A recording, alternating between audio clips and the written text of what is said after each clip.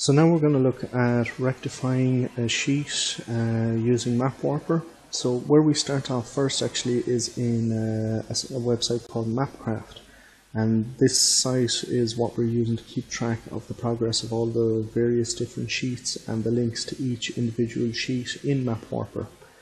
So as with all other links, the link to this is on the wiki page for this series, which will be linked down below in the description. So first thing you're going to do when you get to Mapcraft is you're going to log in, and this uses your OpenStreetMap login. So it'll pop open a new window there, and just hit Save Changes. It'll log you in then, and you should see your username up in the top corner. So what you're looking for is the project called Tracking Progress of Irish Imagery Rectification. Very often it's located on the front page. If not, it's usually on the second or third page of this website because it's updated pretty often. So you click into that, it'll open up in a new window here behind. And just once this loads here now. So the sheet we're going to be doing is the Castlereagh sheet, and it's, if I'm right, this is Castlereagh here. Yeah.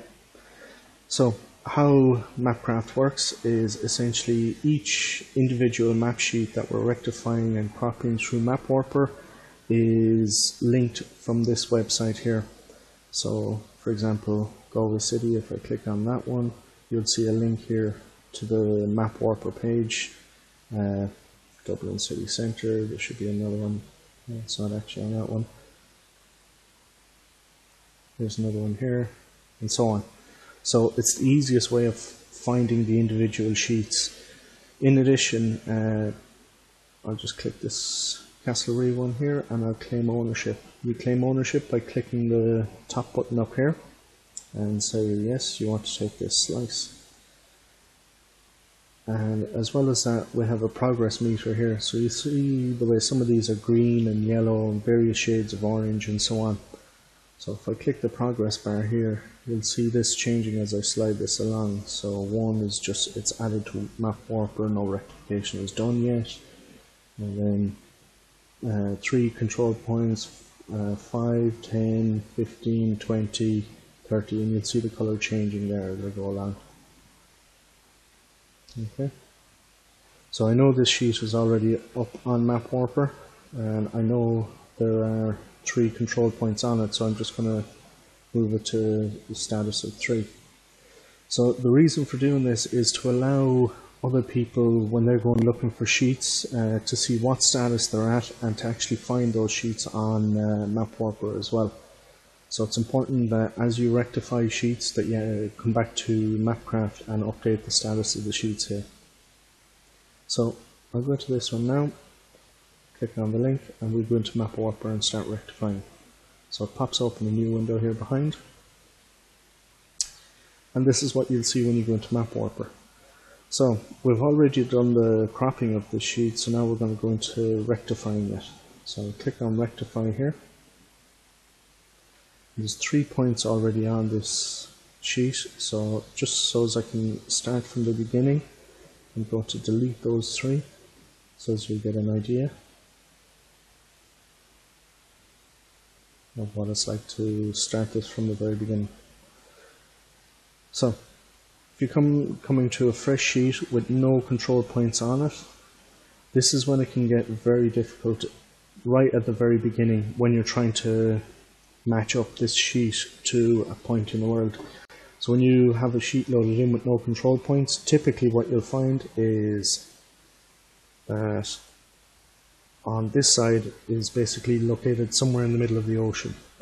So this is the whole point with rectification. You're trying to say that this sheet is located at this point in space. So your first point, the first thing you need to do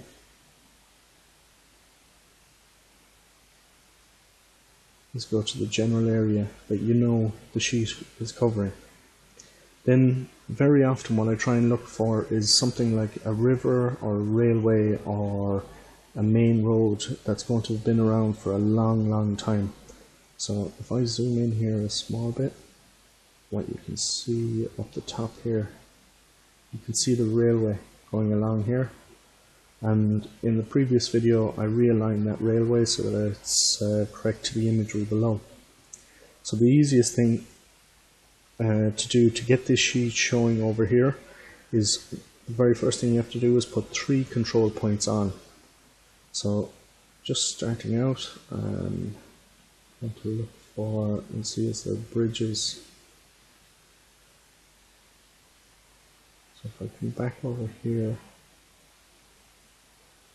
can see that there's a road coming up here that intersects the railway at this point here, which will be this one coming up here. So what I'll do is I'll zoom in here,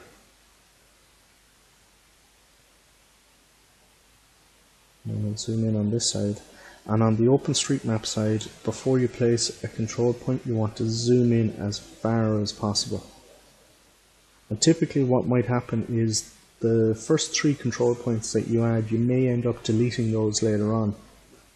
So I've zoomed in here now, and I can see straight away that this doesn't match this. But just to start out, I'm going to place, sorry actually,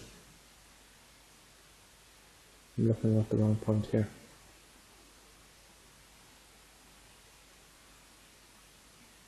That looks more like it. So I've got a bridge here, and I've got a bridge over here. So what I'm going to do is click here to add control point, and click on that bridge there, and make sure I'm fully zoomed in on the OpenStreetMap side, and click there as well, and then just hit add control point. Then I need to click here, which is just basically allow you to pan the map around, basically drag and slide it around as you need. Then I'll zoom out a small bit over here and zoom out over here, and just add another point. Should be crossing, yep. So I can see there's a road coming along here that intersects that railway. It has a kind of a kink in it which matches over here.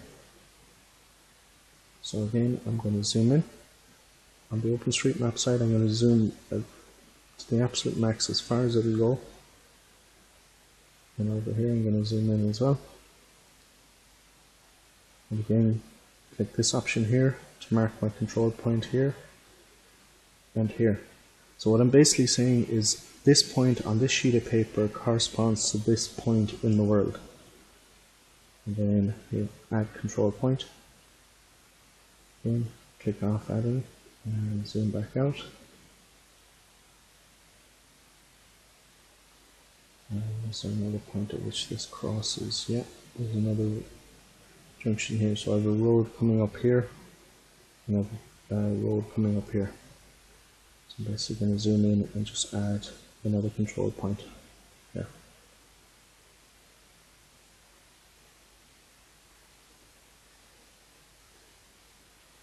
There you go. So that's my first 3 done. So once you have 3 done, you need an absolute minimum of 3 to do this. You hit warp image down the bottom here. So what will happen is that starts rectifying the map.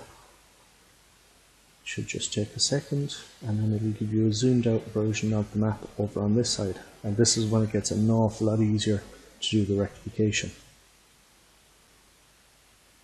So there we go. So if I zoom out over on this side here, just turn that.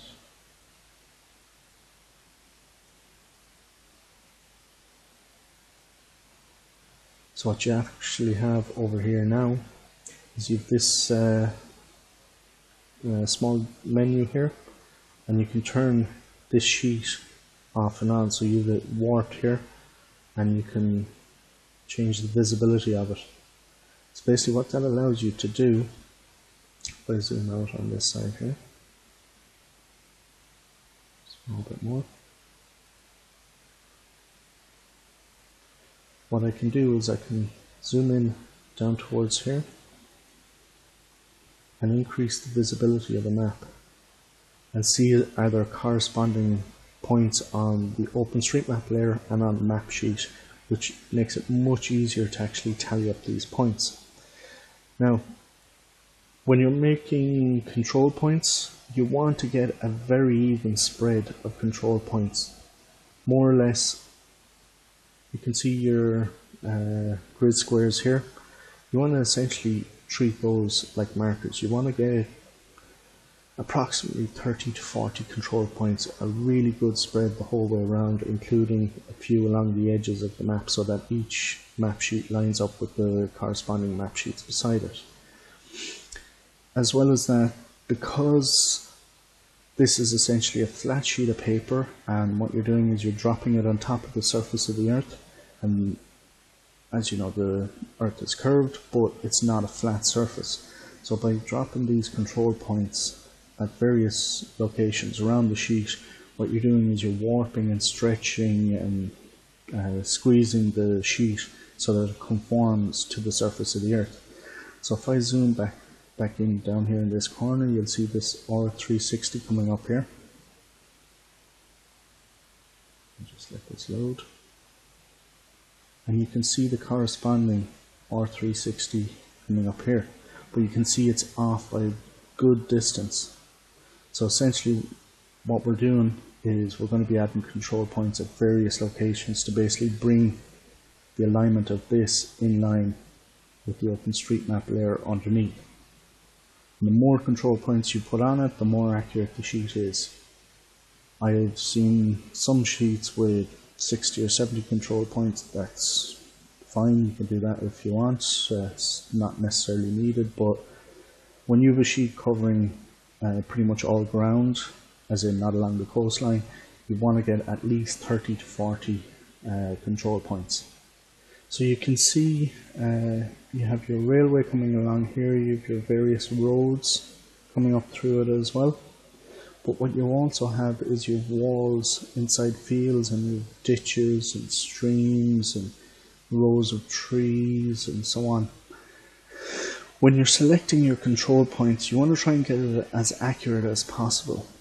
So a couple of things to watch out for, as I mentioned in another video, is especially on main roads, which may have had roadworks and realignments done, you want to be careful that they line up on the old sheet to the current OpenStreetMap data. And what I mean by that is that there hasn't been, you know, a roadworks to remove a kink in a bend, and you're trying to match the two up and the kink no longer exists. What I often do is look for, I'll just turn off this layer. I often look for older roads which won't have, so basically your unclassified roads, and look for junctions in those and try and match up that junction with a junction on your sheet, because very often they will not have undergone any kind of road work or realignment or anything to change them. So the way they will have been 60, 70, 100 years ago is exactly the way they are today. If you want to get even more accurate, you can go down to the level of, on OpenStreetMap, mapping out some of the walls in the fields and adding your control points based on the wall on your sheet, the wall that you've mapped in OpenStreetMap. Now you can go to that level of detail. Many people do. Personally, for what we're using these for, I don't see a need for it, but by all means, if you wish to do it, you can. And I'm back. So that one was actually taking a bit longer than I'd planned, so in the immortal words of Mary Fitzgerald, here's one I made earlier. This is a sheet for Currafin, and you can see here there are 61 control points on this one. And you can see there's a very even spread, a few along the edges, and plenty spread across the middle as well, which means this is a pretty accurate sheet. Just one point on this, the various colors of these control points. If I click this option here, and you'll see the full list of control points down here and the colors on the various markers. What these colors represent is basically how accurate the control points match up. So when you add one control point on the sheet and a control point over on this side, it recalculates each time how accurate every single control point is based on each additional control point that you're adding. So for example, if I add a control point over here now, and I'll deliberately make sure this is not accurate, just to give you an idea. So I just click one here and deliberately put this one over here miles away. So what you'll see now is everything looks like it's wrong on this side of the sheet. So that gives you an idea when you're adding a point, the colors will change as you're adding your points based on how accurate the new point is in relation to all the other points. So here's my point 62 down here, and here's my point 62 up here. So what I'm going to do now is press this option here, which allows me to refine the location of the points. So for example, if I pull this one down, and it's close to 51, so if I pull it down towards here, you should see all these starting to change colour. So a few have gone yellow. I'll pull it down closer again. A couple more have gone yellow. And essentially this should bring a lot of them back into green and blue again. Yeah. So if you've added a point and you want to get rid of it as well, what you need to do is note the number on it, hit the control points option, and simply scroll down the list. So that one that I added, I'm just going to delete it. Yes. There we go. So in terms of accuracy, what these different colors relate to is, as I mentioned, the errors. So this will give you an overall error rating. So blue is 0 to 5, green is 5 to 10, and yellow I think relates to 10 to 15, and red then is anything above that. What you want to try and do is make sure as many of your points as possible are green and blue. A small sprinkling of yellows is not a major issue, but if you're seeing an awful lot of yellows, then there's something obviously wrong, and if you're seeing any reds, those definitely need to be fixed or deleted and replaced altogether. For more information on mapping townlands in Ireland, go to the OpenStreetMap wiki and search for mapping townlands. And on the search page you will see a link to the main section and also to the Townlands video series. On the Townlands video series section you will find a summary for each episode, links to each individual episode, and also a list of links for any software or websites mentioned in each episode.